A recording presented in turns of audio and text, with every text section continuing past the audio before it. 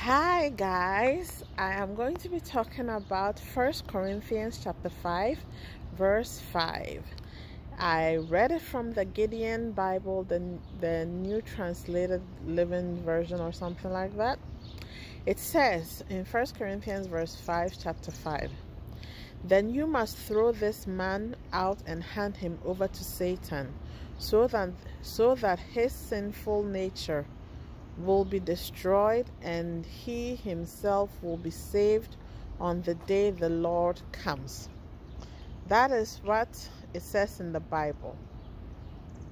But this is what I believe. I'm not sure if that's what God wants or if that's what God wants to let us understand. But this is what I believe.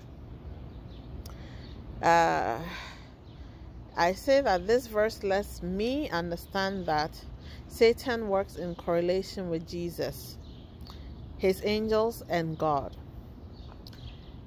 This is because he says, "Then you must throw this man out and hand him over to Satan, so that his sinful nature will be destroyed and he himself will be saved on the day the Lord comes." That means Satan is like a correctional facility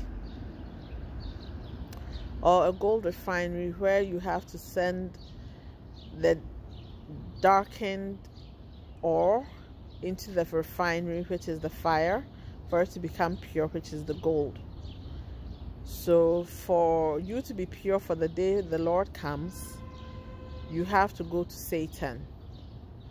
So that's what I think I've been made to understand.